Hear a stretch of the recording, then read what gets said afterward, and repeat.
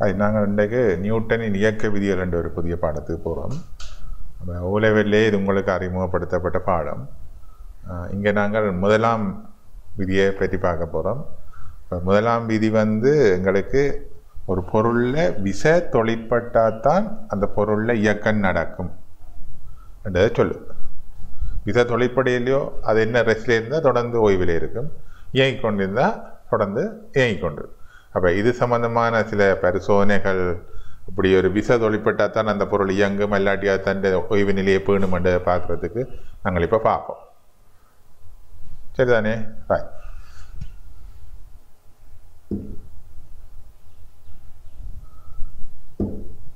Right. இதுலேருந்து நாங்கள் இந்த பரிசோதனைகள்லேருந்து நாங்கள் முதலாம் விதியை நியூட்டன் அமைச்சர் என்ன மாதிரிண்டா, ஓய்வில் இருக்கும் பொருளின் மீது புறவிசை தொழிற்படாத விடத்து அப்பொருள் தொடர்ந்து ஓய்வில் இருக்கும் சொன்னார். ஓய்வில் இருக்கும் பொருளின் மீது புறவிசை தொழிற்படாத விடத்து அப்பொருள் தொடர்ந்து ஓய்வில் இருக்கும். பொருளான இயக்கத்தில் இருந்தால் தொடர்ந்து தனது பாதையில் தொடர்ந்து இயங்கும் என்று சொன்னார். சரிதானே? விசை தான் அந்த பொருளின் இயக்கத்தை மாற்றத்துக்கோ அல்ல அந்த பொருளை இயங்க வைக்கிறதுக்கோ தேவைப்படுதுன்றது இதுலேருந்து முடிவாகுது. விளங்குதானே? ரைட். நாங்கள் இப்போ அடுத்ததாக பார்க்க போகிறது உந்தம் என்று பார்க்க போகிறோம். ஏன்னா இந்த ரெண்டாம் விதிக்கு எங்களுக்கு உந்தத்தை பற்றி தெரிய வேண்டி கிடக்கு. உந்தம் என்றது ஒரு பொருளின் இயக்கத்தின் அளவு உந்தம் எனப்படும். அப்போ உந்தத்துக்குரிய கோவையாக நாங்கள் எழுதி கொள்கிறோம். உந்தம் சமன் திணிவு தர வேகம் என்று. இப்போ உதாரணத்துக்கு ஒரு திணிவுள்ள ஒரு பொருள் ஒன்று வேகத்தோட வந்ததுன்னு சொன்னால் அந்த பொருள் கொண்டிருக்கிற உந்தம் எம்பியாக அமையும். இந்த பொருள் கொண்டிருக்கிற உந்தம் எம்பியாக அமையும். அப்போ உதாரணத்துக்கு நாங்கள் பார்ப்போம், ஒரு திணிவுள்ள ஒரு பொருளில் அது யூண்ட வேகத்தை கொண்டிருக்குது, பின்னால் தள்ளுறோம், எஃப்ண்ட ஃபோர்ஸை இதில் அப்ளை பண்ணுறோம், பிறஞ்சால் இந்த வேகம் யூவிலேருந்து வீக்கு மாறுது ஒரு குறிக்கப்பட்ட நேரத்தில், டி செகண்டில்.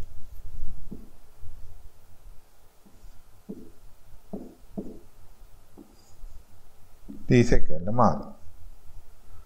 அப்போ நாங்கள் உந்த இதில் மாற்றம் என்ற கதைச்ச மாட்டோம். உந்த மாற்றம், உந்த மாற்றம், உந்த மாற்றம் என்றா இறுதி உந்தம் சய ஆரம்ப உந்தம்.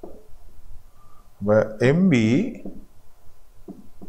மைனஸ் எம்யூ தான் உந்த மாற்றமாக இருக்கு. இறுதி சய ஆரம்பம் இதுதான் இறுதி, இதுதான் ஆரம்பம், இறுதி சய ஆரம்பம். உந்த மாற்ற வீதமண்டா வீதம் என்று சொன்னா உந்த மாற்றத்தின் கீழ் நேரமாக அமையும். இதுதான் உந்த மாற்ற விகிதம் என்று அமையும். சரிதானே? அப்போ நாங்கள் இந்த உந்த மாற்ற வீதம் தான் நாங்கள் நியூட்டன் விதிக்கு ரெண்டாம் விதிக்கு போக போகிறோம். அப்போ இந்த நியூட்டன் ரெண்டாம் விதியை பற்றி பார்க்க போகிறோம். இப்போ நாங்கள் இந்த நியூட்டன் முதலாம் விதிக்குரிய பரிசோதனையை பார்க்க வழி கிடைக்க இங்கே பாருங்க, இந்த மட்டைக்கு மேலே நாங்கள் ஒரு காயின் ஒன்றை வச்சு போட்டு இந்த மட்டையை விரைவாக இழுக்க அந்த காயின் கிளாஸுக்கு விழுகிறத பார்க்குறோம். அப்போ என்ன இது சொல்ல போகுதுன்னு சொன்னால், ஒரு விசை தொழிற்படுறது தான் அசைய, ஓய்வில் இருக்கிறதா தன் ஓய்வு நிலையை பண்ண வழிக்கிட போகுது. அப்போ இதில் நாங்கள் அவதானிக்கிறத பார்த்தீங்கன்னு சொன்னால், இந்த மட்டைக்கு நாங்கள் விசையை கொடுக்க போகிறோம். சரியோ? காயின் கிளாஸுக்கு விழுகிறத பார்க்குறோம். அப்போ ஓய்வு நிலையில் இருக்கிறது தன் ஓய்வு நிலையை தொடர்ந்து பேண எத்தனைக்கு. சரிதானே? ரைட். இங்கே நாங்கள் அந்த கலீலியோன்ற சாய்தள பிரச்சனையை பார்க்குறோம். இந்த இயக்கம் சம்பந்தமாக கலீலியோவும் ஒரு விஷயத்தை சொல்லியிருக்கிற இயக்கம் சம்பந்தமாக என்னென்றால், அதாவது ஒரு பொருள் எப்பவும் தன் நிலையை பேண வலிக்கிடும், பழைய நிலையே பேண வலிக்கிடும். அப்போ அது இப்போ இந்த சாய்தளத்தில் நாங்கள் இந்த போலை பார்க்க வழி கிடைக்க எந்த நிலையிலிருந்து விடுபட்டதோ அது தன் பழைய நிலைக்கே மீள பார்க்கும். விளங்குதோ? இப்போ சாய்தளத்தை கிடியாக்கினம் என்று சொன்னால், இப்போ சாய்தளம் சாய்வை படிப்படியாக மாற்ற மாற்ற மாற்ற அது தன் பழைய நிலையே மீள வர எத்தனிக்குது. இப்போ சாய்தளம் கிடையாக வந்ததோ இந்த போல் தொடர்ந்து மூவ் பண்ணி கொண்டு இருக்கும் அப்படியே அந்த கடைத்தளத்தில். ஆனால் எங்களுக்கு என்ன நடக்குதுன்னு சொன்னால், உராய்வு காரணமாக நாங்கள் ப்ராக்டிக்கலாக செய்ய வழி கிடைக்க உராய்வு காரணமாக ஒரு குறிக்கப்பட்ட தூரத்தில் அது போய் ஓய்வடைய விழிக்குது. சரி, அப்போ இதுவும் என்னத்தை உணர்த்துதுன்னு சொன்னால் ஒரு பொருளில் தொடர்ந்து விசை தொழிற்படைக்கு தான் அது இந்த இயக்கம் மாறுபடுதுன்றதையும் இந்த கலிலியோன்ற பரிசோதனை எங்களுக்கு காட்டுது. சரி, நம்ம கிடையாது போட்டு இந்த போலை விட்டால் அந்த போல் தொடர்ந்து ஓடிக்கொண்டே இருக்கும். ஆனால் அப்படி நடக்காது. என்ன உங்களுக்கு தெரியும், உடனேதால் அந்த போல் போய் என்ன செய்யும், ஓய்வுக்கு வருது. அது உராய்வு காரணமாக ஓய்வுக்கு வருது. சரி, அப்போ இதுக்கும் எங்களுக்கு ஒரு இயக்கத்தில் ஒரு பொருளில் விசையை தொழிற்படணும், அதான் அதன் இயக்கத்தை மாற்றுன்றதை காட்டுது. சரிதானே? ரைட். அப்போ நாங்கள் இதுலேருந்து நியூட்டன்ட முதலாம் விதிக்கு போகிறோம். இப்போ இந்த ரெண்டாம் விதிக்குரிய பரிசோதனையை நாங்கள் பார்ப்போம். அப்போ இந்த பரிசோதனை இந்த அமைப்பில் இருந்து நாங்கள் ரெண்டாம் விதிக்கு வர போகிறோம். அப்போ இந்த ரெண்டாம் விதி என்ன சொல்லுது என்று சொன்னால், விசையொன்று தொழிற்படைக்கு அந்த பொருளுக்கு என்ன நடக்க போகுது, விசையொன்று தொழிற்படைக்கு அந்த பொருளுக்கு என்ன நடக்கும்ன்றதை நாங்கள் பார்க்க போகிறோம். இப்போ ஏற்கனவே உங்களுக்கு சின்ன அறிவு இருக்கும், விசையொன்று தொழிற்படுதுன்னா அந்த பொருளுக்கு ஆர்முடுகள் இருக்கும். டேண்டா உலவிலோ வகுப்பு கீழ் வகுப்புகளில் நீங்கள் அதை படிச்சிருப்பீங்க. ஒரு பொருளுக்கு விசையோட தள்ளிக்க அந்த பொருள் வேகம் அதிகரிக்கும் போது தொடங்க. இப்போ அதைத்தான் நாங்கள் இப்போ இந்த பரிசோதனையாக நாங்கள் பார்க்க போகிறோம். ரைட். நாங்கள் இப்போ நியூட்டன் ரெண்டாம் விதிக்கு போக போகிறோம். அதுக்குரிய பரிசோதனை ஒன்று நாங்கள் பார்க்குறாங்க. அப்போ அந்த அதுக்குரிய பரிசோதனையை நாங்கள் பார்க்க என்ன செய்கிறோம்னா, ஒரு தளத்தில், அது ஒப்பமான தளம்னு தான் சொல்கிறோம். என்ன பிரச்சனை வருமென்று சொன்னால், இப்போ ஒப்பமான தளத்தில் ஒரு ட்ரொலியை வச்சு நாங்கள் அதுக்கு விசையை கொடுக்குறோம். அப்போ விசையை கொடுக்க அந்த ட்ரொலியில் அந்த விசை காரணமாக ஒரு ஆர்முடுகள் ஒன்று ஏற்பட போகுது. அப்போ அதை என்னென்று காண்றோம்னா, பின்னுக்கு ஒரு திக்கர் நாடாவை கட்டி அதில் விழுகிற குற்றுக்கள் மூலமாக ஆர்முடுகளை நாங்கள் கணிச்சு கொள்கிறோம். பொதுவாக இது இப்போ கொஞ்சம் அங்கண்ட பாஸ் பேப்பரில் இது வாரது குறைவு. ஆனால் இதுதான் ப்ராக்டிக்கல். இது 10ஆம் புத்தகங்களை முந்தியெல்லாம் போட்டிருந்தா இப்போ வெளியில் அதை நீக்கிட்டாங்க. ஆனால் அடிப்படை விஷயம் விளங்கி இருக்கணும் எங்களுக்கு. அப்போ இதில் வார குற்றுகளை கொண்டு நாங்கள் ஆர்முடலில் கணிச்சுக்கொள்கிறோம். இப்போ இது உண்மையாக இப்போ இதில் என்னென்ன விசையை பிரிவிக்கிறோம், என்னென்ன விசையை பிரிவிக்கிறோம்னா, ஒரு ரப்பர் நாடாவுக்கு ஒரு குறிக்கப்பட்ட நீட்சியை வழங்குறது மூலம் விசையை பிரிவிக்கிறோம். ரப்பர் நாடாவை இழுத்தமென்று சொன்னால் விசை வரும், தெரியுதா? அப்போ அப்படியாக நாங்கள் விசையை இந்த ட்ராலிக்கு பிரயோகித்து கொள்கிறோம். இப்போ இப்படி ஒரு தளமென்று சொல்லிக்க எங்களுக்கு என்ன நடக்குமென்று சொன்னால், இது இழுக்க உராய் விசை ஒன்று இதுக்கு எதிராக தொழிற்பட வலிக்கின்றோம். அப்போ தனியாக இந்த விசையை தனியாக கதைக்க இயலாது, உராய் விசையும் சேர்ந்துடும். அப்போ அதுக்காக வேண்டி எங்களுக்கு ஒரு டேபிள் ஒரு தளம் ஒன்று தந்திருக்கு. அதாவது ஃப்ரிக்ஷன் காம்பன்சேஷன் பிளேன்னு நாங்கள் சொல்கிறோம். ஃப்ரிக்ஷன் கம்பன்சேஷன் பிளேன், அதாவது உராய்வு ஈடு செய்யப்பட்ட கம்பன்சேஷன் ஈடு செய்யப்பட்ட தளம். அப்போ அந்த உராய்வு ஈடு செய்யப்பட்ட தளத்தை எப்படி உருவாக்குறோம் என்று சொன்னால், அப்படி எவ்வளோங்கணும், இந்த ட்ரொல்லியை இந்த தளத்தில் வச்சு போட்டு தளத்தின் சாய்வை படிப்படியாக கூட்டிக் கொண்டு வரோம். அது என்ன நடக்கும்னு யோசிக்கிறீங்க? இந்த படிப்படியாக கூட்டிக் கொண்டு வரைக்க ஒரு கட்டத்தில் இந்த ட்ரொல்லி வலிக்கிடும், உருளை வலிக்கிடும் சாய்தளத்தில். அப்போ என்ன உங்களை கொஞ்ச நேரம் வரையும் உருளாமல் இந்த ட்ரொல்லி ஏன் உருளை வலிக்குது? அதுக்கு என்ன விளக்கம் கொடுக்கலாம்? இந்த ட்ரொல்லியின் நிறையின் கூறு, ட்ரொல்லியின் வெயிட் இப்படி தான் காணும். அது இந்த கூறு எம்ஜி சைன் டீட்டான்னு பார்ப்போம். இந்த டீட்டான்னு வச்சிருந்தோம்னா எம்ஜி சைன் வளமையாக விசையில் பார்த்தினாங்க. அந்த கூறு காரணமாக இது வலிக்குது. அப்போ என்ன உராய்வு ஈடு செய்யப்பட்ட தளம் என்றால், அப்போ இதுக்கு எதிராக உராய்வு தொழிற்பட்டு, உராய்வு பற்றி அடுத்த பகுதியில் நாங்கள் பார்ப்போம். உராய்வு தொழிற்பட்டது. அப்போ இந்த உராய்வு காரணமாக இந்த எம்ஜி சைன் டீட்டா இந்த உராய்வை இப்போ என்ன செய்யுது, மட்டாக வழுகிற நிலையில் இந்த உராய்வை ஈடு செய்து இந்த எம்ஜி சைன் டீட்டா. அப்போ இதைத்தான் உராய்வு ஈடு செய்த தளம்னு சொல்கிறோம். அப்போ இனி நாங்கள் விசையை இதில் பிரியோகிச்சோம் என்று சொன்னால், ரப்பர் பேண்டை கட்டி இதில் விசையை பிரியோகிச்சோம் என்று சொன்னால், எங்களுக்கு இந்த உராய்வு பிரச்சனை இல்லை. நாங்கள் திரும்ப இந்த விசைக்கால இங்கே திக்கர்நாடாவில் புறப்பட்ட ஆர்முடுவர் இருக்குன்னு நேராக கதைச்சு கொள்ளலாம். அல்லாட்டி எங்களுக்கு உராய்வு விசை இப்படியான பிரச்சனைன்னு சொல்லிக்க உராய்வு விசை எங்களுக்கு கருத்தில் கொள்ளப்பட வேண்டிய கட்டம் பெறும். இப்போ இப்படி அண்டேக்க இந்த எம்ஜி சைன் டீட்டா இந்த உராய்வு விசையை ஈடு செய்து, இனி நாங்கள் பிரயோகிக்கிற விசை நேரடியாக இந்த ட்ராலியில் என்ன செய்ய போகுது, ஆர்முடுகளை ஏற்படுத்துது. அப்போ நாங்கள் என்ன செய்கிறோம் என்றால், முதல் விசையை மாற்றி நாங்கள் இங்கே ஆர்முடுகளை பெற்றுக்கொள்கிறோம். அதுக்கு விரைவுக்கு சரியோ. அப்போ விசையை மாற்றி மாற்றி ஆர்முடுவில் பெற்று கிராஃபை கீறிக்கொள்ளும். ஆர்முடுவில் டிக்கெட் டைமர்லேருந்து பெற்று கீறிக்கொள்ளும். அடுத்து என்ன செய்வோம்? இப்போ விசையை என்னென்ன மாற்றுவோம்னு சொன்னால் ஒரு நாடாவை பிரிவிச்சு பண்ணுறது விசையை, இப்போ இது இன்னொரு நாடாவை பிரிவிக்கிறது, இப்போ இது இன்னொரு நாடாவை பிரிவிக்கிறது. அப்படி விசையை மாற்றி மாற்றி நாங்கள் வெவ்வேறு ஆர்முடுவில் எடுத்து கிராஃபை கீறிக்கொள்ளோம். இதுக்கு பிறகு என்ன செய்வோம்னா ஒரே விசையை பிரயோகிச்சுக்கொண்டு, அதாவது விசையை மாறிலியாக வச்சுக்கொண்டு திணிவை மாற்றிக்கொண்டு இருக்கும். சரியா? திணிவுகளை மாற்றிக்கொண்டு இருக்கும். அப்போ அதன் மூலமாக பெறப்படுற ஆர்முடுவில் கீறுவோம். அப்போ அப்படி கீரைக்க நாங்கள் உண்மையாக ஒன்னிங்கிழமைக்கும் ஏக்கும் தான் கிராஃப் தருவோம். இப்போ இது ரெண்டிலேருந்து தான் முடிவு. இது ரெண்டுலேருந்து இதுலேருந்து முடிவு வந்து விசை ஏ ஆர்முடுகள் விசைக்கு நேர் வீதம், ஆர்முடுகள் ஒன்னிங்கள் திணிவுக்கு நேர் வீதம். சரிதா? இப்போ இந்த ரெண்டு முடிவையும் தான் நாங்கள் இந்த பிரக்ரியில் பார்க்குறோம். இப்போ நாங்கள் இப்போ ஒரு பிரக்ரியில் அவதானிப்போம். அதில் அந்த உராய்வை ஈடு செய்கிறதுக்காண்டி அது கிளைடர் மாதிரி வழுகத்தக்க, இப்போ எங்களுக்கு இந்த ஏர் ட்ராக் ஆப்ரேட்டர்ஸ் தந்துருக்குறாங்கன்னு நினைக்கிறேன். நாங்கள் இப்போ ஒரு காட்டுறேன். அதை இல்லை துவாரம் இருக்கும், அதில் கிளைடர் போட்டு வழுகும். இப்போ அப்படியான இதுகள் வந்து கொஞ்சம் மிதந்து தான் வழுகிறபடியாக உராய்வு தொழிற்படாது. அப்படியான சந்தர்ப்பத்தில் நாங்கள் அதை கிடையாக வச்சு பயன்படுத்தலாம். ஏன்னா உராய்வு தொழிற்படாது இந்த கிளைடர். அது அப்படி ஒரு ஆப்ரேட்டர் தான் நான் இங்கே உங்களுக்கு காட்டுறேன். அந்த ஆப்ரேட்டர்ஸில் எப்படி நியூட்டன் இயக்க விதி பரிசோதிக்கப்படுதுன்றதை பார்க்கலாம். அப்போ அவர் இங்கே என்ன செய்கிறாருன்னா இதை ஒரு நாடாவில் கட்டி வெயிட்டை கட்டி தொங்க விடுறேன்.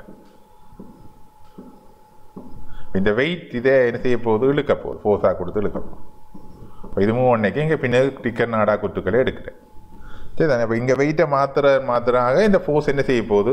மாறுபட போகுது. இந்த உராய்வு புறக்கணிக்கத்தக்கதாக இருக்க வேண்டாம். அது கிளைடர் மாதிரி வழுகிறபடியா. சரி தானே? அப்போ அந்த முறையில் நாங்கள் இங்கே நியூட்டன் விதி பரிசோதனை செய்கிறது ஒரு பார்ப்போம். அது இங்கே இந்த அமைப்பு காட்டப்படுது.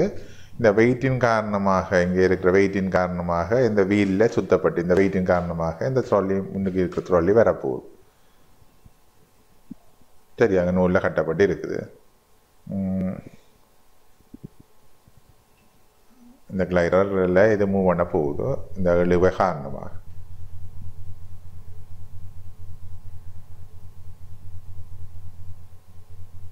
சரியோ? அப்போ இது இப்போ மூவ் பண்ண காட்டியிருக்கணும் இந்த விசாரணை. அப்போ இனி இதுக்கு பின்னால் நாங்கள் டிக்கெட் டைமரில் நாடாவை இணைச்சு இதில் தொழிற்படுற ஆர்முடுவில் காண போகிறோம்.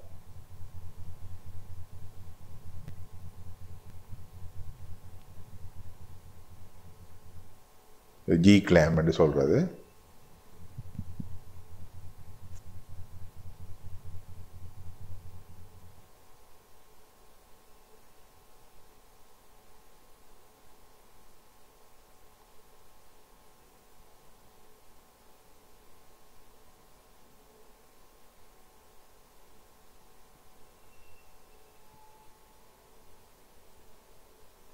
இதைத்தான் நாங்கள் டிக்கெட் டைமர்னு சொல்கிறோம். அந்த டிக்கெட் டைமர் எங்கள் லேபில் இல்லை, எங்கள் லேபில் வேறு மாதிரி டிக்கெட் டைமர். இது அங்கே இல்லை, இது டிக்கெட் டைமர். அங்கே பின்னுக்கு அந்த டேப் கிடக்குது, டிக்கெட் டைமரில் டேப் கிடக்கு. அப்போ இதுக்குள்ளே இந்த டிக்கெட் டைமர் டேப்பை கொண்டு போய் அந்த டிக்கெட் டைமரில் போட்டு அங்கே வரையும் போகும்போதோடய அவங்கள டேப்பும் காணும்போதோடய அந்த இடத்தோட நிப்பாட்டுற.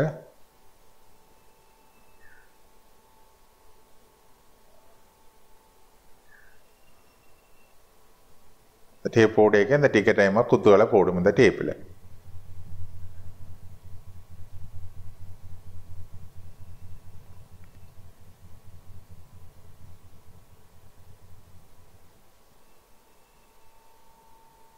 ஓன் பண்ணிக்கொண்டு நாங்கள் விட்டோம்னு சொன்னால், டிக்கெட் டைமர் ஓன் பண்ணிக்கொண்டு விட்டோம்னு சொன்னால் ட்ராலி மூவ் பண்ணிக்க இந்த குத்துகள் இருக்கும். சரிதானே? அப்போ அந்த குத்துகள் எவ்வளோ நேர இடைவெளியில் போகுதுன்றதையும், என்ன நேர இடைவெளி அந்த குத்துகள் போகுதுன்றதையும் அங்கே நாங்கள் செட் பண்ண மூலம் கவனிச்சுக்கிறோம். இப்போ நாங்கள் திணிவை வச்சு நாங்கள் என்ன ஆர்முடூரோட போகுதுன்றதையும் கால்குலேட் பண்ணிக்கொள்ளலாம். இப்போ திணிவுகளைங்க ஒரு ஏரியா திணிவு ஆட் பண்ணப்படுது. இனி மாற்றி மாற்றி என்னென்ன எக்ஸலரேஷனோட போகுதுன்றதை நாங்கள் குத்துக்கள் விழுகிறது மூலம் பார்த்துக்கொள்ளலாம்.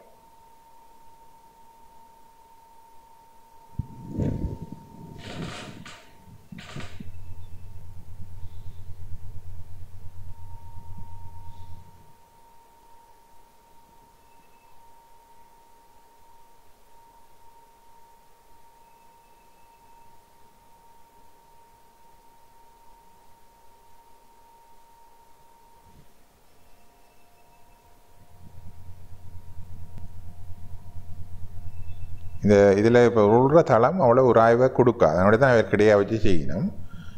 அவ்வளோ இப்போ இந்த குத்துக்களில் நாங்கள் அவதானிக்கிறோம்.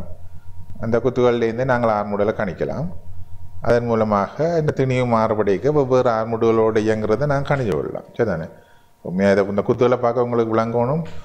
குத்துக்கள் ஆர்முடுகளோடு இயங்குது.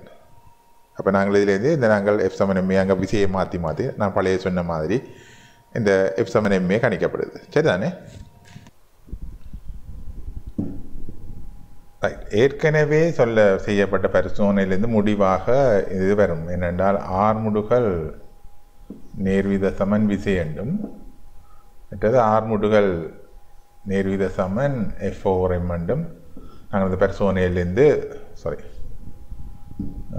1/M என்றும் பரிசோதனையிலிருந்து கண்டிருப்போம். சரியோ? அப்போ இது ரெண்டையும் இணைக்க எங்களுக்கு ஒரு சமன்பாடு ஒன்று உருவாகுது.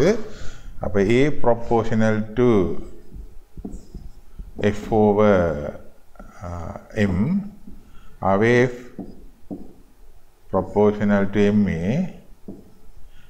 F is equal to KMA என்று வரப்போகுது. அப்போ இதில் இருந்துதான் நாங்கள் இந்த விசைக்குரிய அலகுக்கு வாரம் ஒரு நியூட்டன். விசையின் அலகு நியூட்டன். சரியா? நியூட்டன் அதை என்னால் குறிக்கிறாங்க, கேபிட்டல் என்னால் குறிக்கிறாங்க நியூட்டன். அவ்வளோ கிளாஸ்லேயே நீங்கள் பார்த்துருக்கணும். அப்போ இங்கே ஒரு நியூட்டன் என்றதை டிஃபைன் பண்ணுறோம். என்னென்னா 1 கிலோகிராம் திணிவின் மீது தாக்கி 1 மீட்டர் செகண்ட் -2 என்னும் ஆர்முடுகளை ஏற்படுத்தவல்ல விசை 1 நியூட்டன் எனப்படும் என்று சொல்லப்படுது. சரிதானே? அப்போ இதில் நாங்கள் எஃப் வந்து எப்போ உண்டா வரும்? கே என்று எம்மும் ஒன்றா இருக்கணும், ஏயும் ஒன்றா இருக்கணும். அப்போ இதுலேருந்து முடிவு அந்த மாறிலி கே வந்து 1 வருது. ஆகவே நாங்கள் F/MA என்று வச்சுக்கொண்டோம். அப்போ இதுதான் நியூட்டன் விதிக்குரிய சமன்பாடு, 2ஆம் விதிக்குரிய சமன்பாடாக அமைகிறது. சரிதானே? அப்போ நாங்கள் இந்த 2ஆம் விதியை எப்படி சொல்கிறோம் என்றால், நீங்கள் O-level கிளாஸில் திணிவுதர ஆர்முடுகளில் பெருக்கம் என்று சொல்லியிருப்பீங்கள். ஆனால் இங்கே நாங்கள் இந்த உந்த மாற்றத்தை வச்சு தான் சொல்கிறோம். அதாவது என்னென்றால் திருப்பவும் இந்த ஏயை நான் ஏற்கனவே உங்களை காட்டிட்டேன். M into A, ஏக்கு பதிலாக என்ன போடலாம்? V - U/T. இப்போ ஏற்கனவே உங்களுக்கு நான் சொன்னேன், ஒரு ஜூண்ட வேகத்தோடு போகிற ஒரு பொருளை விசை ஒன்று தொடைப்பட்டுதுன்னு சொன்னால் V என்ற வேகத்தை அடையும் T செகண்ட். அப்போ உந்த மாற்றத்தை பற்றி உங்களுக்கு நான் விளங்கப்படுத்தினேன். உந்த மாற்றம்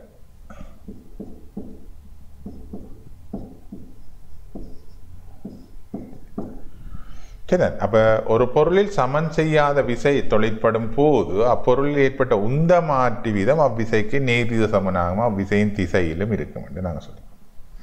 சரி. அப்போ இங்கே நாங்கள் நியூட்டன் விதியை சொல்லியிருக்க இப்படி தான் சொல்லிக்கொள்கிறோம். அது F proportional to, சரிதானே, F proportional to MB minus MU into T என்று சொல்கிறோம், இந்த மாற்று வீதம். சரி, இதை திருப்ப K என்று போட்டு அப்போ நாங்கள் திருப்பவும் F/MA எடுக்கத்தக்கதாக இருக்கணும். K என்று போட்டுட்டு அதாவது திருப்ப அதே மாதிரி வருவீங்க. F equal to K into M into B minus U into T அன்றைக்கு இது V என்று வரும். இப்போ இது திருப்ப நியூட்டனை டிஃபைன் பண்ணுறீங்க, அதுலேருந்து திருப்ப F/MA என்றது வரும். சரி, அப்போ இதுதான் நியூட்டன் விதி எழுதி திருப்ப F/MA எடுக்கிறதாக இருக்கும். அப்போ ஒரு பொருளில் சமன் செய்யாத விசையை தொழிற்படும் போது அப்பொருள் ஏற்பட்ட உந்த மாற்று வீதம் அவ்விசைக்கு நேர்வித சமனாகவும் அவ்விசையின் திசையிலும் இருக்கும் என்று நாங்கள் சொல்லிக்கொள்கிறோம். சரிதானே? ரைட். நாங்கள் இப்போ நியூட்டன் 3ஆம் விதிக்கு போக போகிறோம். அதுக்குரிய பரிசோதனைகளை பார்க்கணும். நியூட்டன் 3ஆம் விதி என்ன நடக்குது என்றதை நாங்கள் பார்க்க போகிறோம். அதுக்குரிய பரிசோதனைகளை நாங்கள் பார்க்க போகிறோம். ரைட், நியூட்டன்ட 3ஆம் விதிக்குரிய பரிசோதனையை பார்க்குறோம். அந்த நியூட்டன்ட 3ஆம் விதிக்குரிய பரிசோதனை ஒவ்வொரு தாக்கத்துக்கும் எதிரும் சமமான மறுதாக்கம் இருக்க போகுது. இப்போ நாங்கள் ஒரு குட்டியோண்ட ஒரு மேசையில் வச்சமென்று சொன்னால் குட்டி மேசைக்கு ஒரு தாக்கத்தை கொடுக்கும், மேசை குட்டிக்கு ஒரு தாக்கத்தை கொடுக்கும். இது ரெண்டும் ஒரே நிலக்குத்துக்கூடாக இருக்கணுமே, ஒரே நேர்கூடு. அப்போ மேசை குட்டிக்கு ஒரு தாக்கத்தை கொடுக்கும், குட்டி மேசைக்கு ஒரு தாக்கத்தை கொடுக்கும். இது ரெண்டும் சமனும் எதிருமாக இருக்க போகும். இப்போ இந்த நியூட்டன் 3ஆம் விதி தத்துவத்தில் இந்த ராக்கெட் மோஷன் எல்லாம் இதெல்லாம் நாங்கள் பார்க்குறோம். அப்போ ராக்கெட் ஒரு வாயுவை வெளியேற்றி கொண்டு போகைக்க இந்த வாயு வெளியேற்றத்தால் இதுக்கு ஒரு தாக்கம் உண்டு ஏற்பட போகுது, சமனம் எதிருமான தாக்கம். அந்த தாக்கத்தின் காரணமாக இந்த ராக்கெட் மேலெழுது. சரிதான். இப்படி நாங்கள் கன தத்துவங்களை நாங்கள் இதில் பார்க்க போகிறோம். இப்போ ஒரு போட் போகிற வாயை வெளியேற்றி கொண்டு இது வெளியில் எரிச்சன்னு சொன்னால் இதால் வாயு இது இப்படி மூவ் பண்ணி கொண்டு போய் கொண்டிருக்கும். இப்போ இதுகளை தான் நாங்கள் இப்போ பார்க்க போகிறோம். நியூட்டன் 3ஆம் விதிக்குரிய தாக்கத்துக்கும் எதிரும் சமமான மறுதாக்கம். அப்போ இதில் நாங்கள் இப்போ போலை நிலத்தில் போடைக்க போல் நிலத்தில் மோதி நிலம் ஒரு தாக்கத்தை கொடுக்குறதா தான் ஆக்ஷன், போல் கொடுக்குறதா அந்த ஆக்ஷன். இப்போ அதுக்குரிய மறுதாக்கம் வருது, ரியாக்ஷனாக மறுதாக்கம் வந்தோடனே அது போல் மேல் எழுது. போல் அடிக்க போல் ஒரு ஆக்ஷனை கொடுக்குது, அதாவது தாக்கத்தை கொடுக்குது, அதுக்கு ஒரு மறுதாக்கம் வருது, சமனும் எருதுமான மறுதாக்கம் வருது. இப்போ சைக்கிள் சில்ல நாங்கள் உள்ள கேட்க சைக்கிள் சில்ல டயர் நாங்கள் பின்னுக்கு வலி கேட்க பின்னுக்கு ஒரு பூமியில் ஒரு தாக்கத்தை ஏற்படுத்தும், பூமி சைக்கிளுக்கு இன்னொரு தாக்கத்தை கொடுக்குது, அதனால் சைக்கிள் முன்னுக்கு போகும். அப்போ ஒவ்வொரு தாக்கத்துக்கு எதிரும் சமமான மறுதாக்கம் உருவாகுதுன்றதை பார்க்குறோம். அப்போ இங்கே இதில் பார்த்தீங்கன்னா பலூனில் காற்று போது பலூன் காற்று வெளியால் அந்த வெள்ளை துவாரத்தினோட வெளியில் போய்க்க அதன் காரணமாக இந்த சோடா போத்து முன்னுக்கு நகருது. சின்ன ஒரு டோயண்டா செய்திருக்கலாம் நியூட்டன் 3ஆம் விதிக்கு. இதிலேருந்து நாங்கள் அந்த நியூட்டன் 3ஆம் விதிக்கு வாரம் ஒவ்வொரு தாக்கத்துக்கு எதிரும் சமனமான மறுதாக்கம் உண்டு முடிக்கணும். சரிதானே? அதாவது ஒரு தாக்கத்துக்கு கேட்க அதுக்கு எதிரும் சமனமான மறுதாக்கம் உண்டு உருவாகும். அதுதான் நியூட்டன் 3ஆம் விதியாக சொல்லப்படுது. ரைட், இந்த கணக்கை பார்த்தோம் என்றால் 0.1 கிலோகிராம் தண்ணி சுவர் மீது 10 மீட்டர் கதையுடன் நேராக எறியப்படுது. ஒரு சுவர்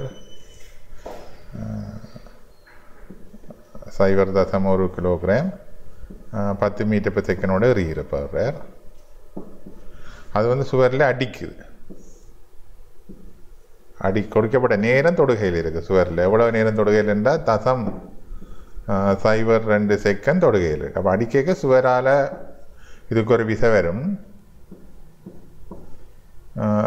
பந்து சுவருக்கு ஒரு விசையை கொடுக்கும். நியூட்டன் 3ஆம் விதி இருந்திருப்பின் இப்பந்து சுவரின் மீது ஏற்படுத்திய சராசரி விசை. அப்போ சுவரின் மீது ஏற்படுத்திய விசை என்ன, நாங்கள் பந்து மீது தொழிற்படுற விசையை பார்த்தோம்னாலும் சரி. ரைட், அப்போ பந்து திருப்ப அதே கதியோட பின்னதைக்கு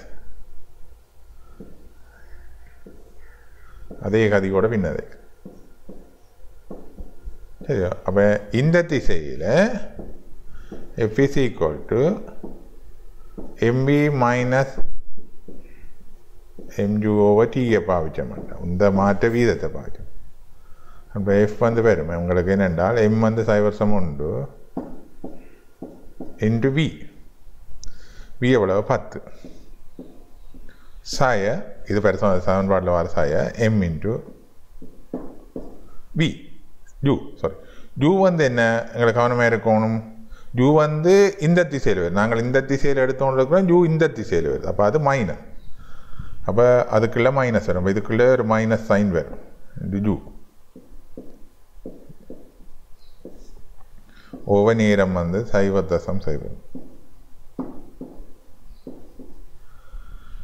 அப்போ 1 ரெண்டிங்கில் இது ரெண்டிங்கில் 0.02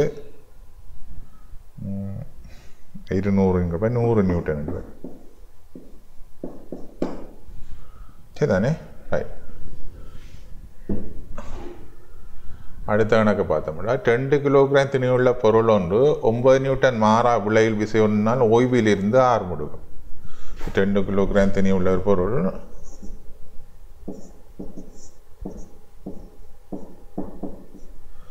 9 நியூட்டன் விசையால் ஓய்விலே இருந்து ஆரம்பிடும். அப்போ இது 4 மீட்டர் தூரத்துக்கு போன பிறகு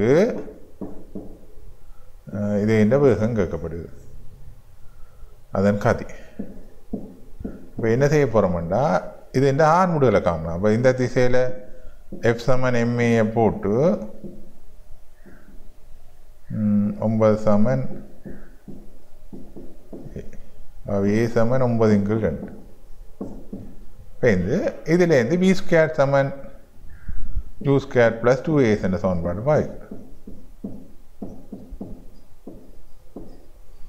வி வர்க்கம் காண போகிறோம் u வர்க்கம் நோட் ஓய்விலேருந்து தான் வலிக்கிடுது ஓய்விலேருந்து வலிக்கிறது ஆக 2 a வந்து 9 × 2 × s இது 36 வந்திருக்கு வி வர்க்கம் ஆகவே வி சமன் 6 மீட்டர் சரி அப்போ இது எஃப் சமன் எம்ஏயும் பாவிச்சு அங்காலமே இந்த இயக்க சமன்பாட்டையும் பாவிக்கிறதாக வருது சரிதானே அடுத்ததாக நாங்கள் பார்த்தோம்னு சொன்னால்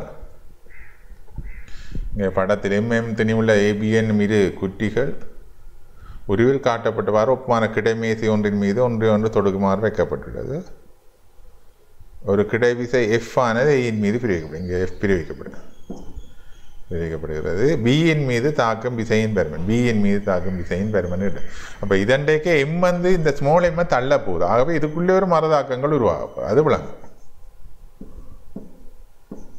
அப்போ என்னென்னு நாங்கள் செய்ய எத்தனைக்கிறோம்னா இந்த ஆரைத்தான் கேட்டுக்கிறோம் பியின் மீது தாக்கும் விசையின் பெருமன் தான் கேட்கப்படுது ஆரைத்தான் கேட்கப்படுது அப்போ நாங்கள் என்ன செய்ய போகிறோம்ன்றா இந்த எஃப் அண்ட் விசை காரணமாக இதுக்கு 2 தொகுதிக்கு ஒரு ஆர் முடிவில் இருக்க போகுது இப்போ அதை முதல் காண போகிறோம் கண்டு போட்டு பிக்கு தனியாக எஃப் சமன் எம்ஏ பிரித்து பார்க்க போகிறோம் சரியோ அப்போ பிக்கு அப்போ தொகுதிக்கு பாவிச்சோம் என்றால்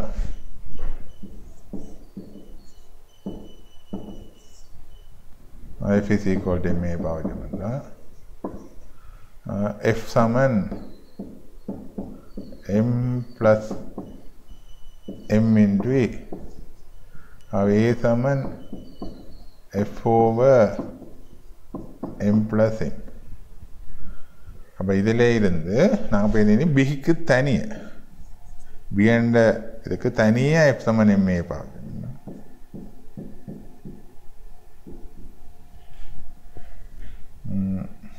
அதான் எஃப் தான் 6 வர போகுது பியில் எம் இந்த ஏக்கு பதிலாக F over M plus M சரிதானே இதுதான் முதல்பட்ட விசையாக அமையும் சரியோ அடுத்ததாக நாங்கள் பார்க்குறோம் இரு திணிவுகள் அப்போ இது ஒட்டி கொண்டிருந்த மாதிரி இப்போ இளையால் இணைக்கப்பட்டிருக்கு சரிதானே அதை கவனிப்போம் போன முறை 2 முட்டுப்பட்டு ஒன்று தள்ளப்பட்டு அப்போ இந்த முறை இளையால் இணைக்கப்பட்டு இருதனியும் லேசான இளையொன்றால் தொடுக்கப்பட்டு ஒப்புமான கிடைமேசை ஒன்றின் மீது வைக்கப்பட்டு உருவில் காட்டப்பட்டவாறு இழுக்கப்படுகின்றது லேசான தெளிவுள்ள இலைகளை பற்றி வேறுபாடு தெரிஞ்சிருக்கணும் இலேசான இலையன் தான் இப்போ நாங்கள் நடுகளும் பாவிக்கிறோம் இலேசான இளையண்டேக்க அங்கே இழுவே அந்த இலையின் வழியே எல்லாடம் சமனாக காணப்படும் அந்த விசை நேர தேட்டத்திலே நாங்கள் அதை கதைச்சினாங்க இழுவே எல்லாடம் சமனாக காணப்படுறது தான் நாங்கள் இந்த லேசான இலையன்றது பாவி இரு இணைகளும் தொடக்கும் இலையில் உள்ள இழுவையா அப்போ இதை இழுக்கே பண்ணுறாங்க இது இப்படி இழுவையை மார்க் பண்ணுவோம் ஏன் இந்த திணிவு இதை பின்னுக்கு இழுக்கும் போவிடாமல் இது வந்து இதை இங்கே இழுக்கு இப்போ இந்த தீயை தான் கேட்டுக்கிறாங்க அப்போ மீண்டும் நாங்கள் தொகுதிக்கு எஃப் சமன் எம்ஏ பாவித்தோம் என்றால் மீண்டும் நாங்கள் தொகுதிக்கு எஃப் சமன் எம்ஏ பாவித்தோம் என்றால் அப்போ தொகுதிக்கு செய்கிறோம்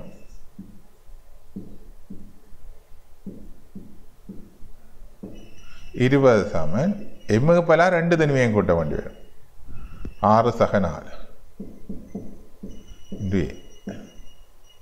இதில் இழுவ 2 கேன்சல் பண்ணப்படும் ஒன்று ப்ளஸ் மைனஸ் ஒன்று கேன்சல் அப்போ தொகுதிக்கு பாவிக்க இழுவ வராது இப்போ ஏயை கண்டுட்டோம்னா ஏ வந்து 2 மீட்டர் செகண்ட் மைனஸ் வரும் நாங்கள் திருப்ப தனியாக 4 கிலோகிராம் துணிவுக்கு தனியாக எஃப் சமன் எம்ஏ பாவிக்கலாம்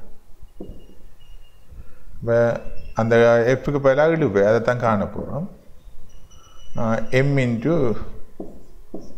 ஏ வந்து 2 அப்போ அது 8 நியூட்டன் வரும் அப்போ 8 நியூட்டன் வரப்போகுது அப்போ இந்த கணக்கை ஒப்பிட தெரியணும் என்னென்னா இது இந்த அதே தொடுக்கிற கணக்கோட சேமாக வருது எதிரே தாக்கம் மறந்தாக்கம் செய்யலை. இங்கே இழுவை அப்படி யோசிச்சிட்டிங்கன்னு சொன்னால் உங்களுக்கு இலகுவாக இருக்கும். இதே சேம் இந்த வேலையை தான் நாங்கள் இங்கேயும் செய்கிறோம். ரைட், நாங்கள் இப்போ அடுத்த கேள்விக்கு போகிறோம். பாலூட்டி ஒன்று இதயத்தில் ஒவ்வொரு துடிப்பின் போதும் இருக்கிற 20 கிராம் ரத்தமானது சைவசம் ஒரு நேரத்தில் 25.25 மீட்டர் செகண்ட் மாதிரி காய்ச்சல் 0.35 பேருக்கு ஆர்முடுக்கப்படுது. அப்போ ஒரு பிளட் வந்து இதயத்தால் பம்ப் பண்ணப்படுது. 20 கிராம் பிளட் என்ன 0.25 மீட்டர் செகண்ட் மைனஸ் கதியில் இருந்து இந்த இருதயம் கொடுக்குற விசை காரணமாக 0.35 மீட்டர் செகண்ட் மைனஸுக்கு ஆகும். இருதய தசைனால்னா சராசரி விசையின் பருமன் பிரிக்கப்படும் சராசரி விசையின் பருமன் என்று கேட்டுக்கிடாது. அப்போ இங்கே ஒரு உந்த மாற்றம், இந்த குறிக்கப்பட்ட பிளட்டுக்கு ஒரு உந்த மாற்றம் ஏற்படுது. குழம்பக்கூடாது. என்னோட இருதயம் பாலூட்டின்ற இதயம் இது படிப்பிக்கவே இல்லைன்னு. அப்போ இதில் சேம் விஷயம்தான் சொல்லப்பட்டிருக்கு. ஒரு துணி வண்டு ஆரம்பிடுக்குது, ஒரு மாற்றம் ஏற்படும். அப்போ இறுதி நாங்கள் இப்போ இதில் எஃப் ஃபண்டு போட்டால் இறுதி உந்தம் அந்த துணிவு தர வேகம் 20 தர 10⁻³ என்று வேகம் இறுதி வேகம் ஆரம்ப வேகம் 20 தர 10⁻³ into 0.25 கீழ் நேர். ஒரு வித குழப்பமும் இருக்கக்கூடாது. உங்களுக்கு கணக்கு வந்து என்ன ஐடியாவில் வருதுன்றதை பிடிச்சுக்கொள்ளணும். அப்போ ஒரு திணிவண்டு ஆர்முடு ரத்தம் வண்டு கதைக்கிறான் வேறு அப்படி அப்படியே ஒரு விஷயம் வந்து கதைப்பாங்களோ ஒரு புது விதமாக.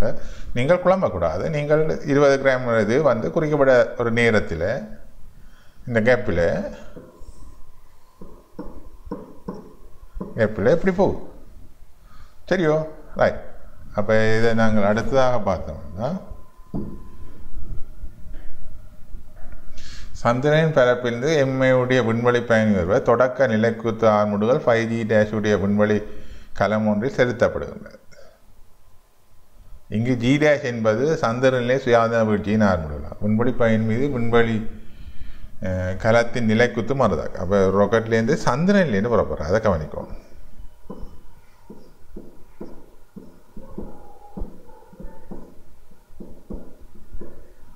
அப்போ இங்கே இந்த ராக்கெட் வந்து கலம் ஒன்று செலுத்தப்படுகிறது 5G- சரியோ? அப்போ இங்கே G- தான் புவி ஈர்ப்பார் முடியல, அங்கே G- சொல்லியிருக்கிறேன், அங்கே சந்திரன் ஈர்ப்பார் முடியல. அப்போ இவற்றை திணிவை இப்போ நாங்கள் G- கதைக்கும். இவருக்கு ஒரு மரதாக்கம் கொடுப்படும் ராக்கெட்டால். ராக்கெட்டுக்கு இவர் ஒரு தாக்கத்தை கொடுப்பேன். எல்லாம் ஒரே நிலைக்குத்துக்கோட்டில் இருக்கு. அப்போ மேல் நோக்கி F=ma பாவிச்சோம்னா ராக்கெட்டில் இருக்கிற மனுஷனுக்கு R - mg' m × 5G'. அதுவே R = 6 mg' வரப்போ இதுதான் அந்த ராக்கெட்டுக்கு தாக்கமாக அமையும்.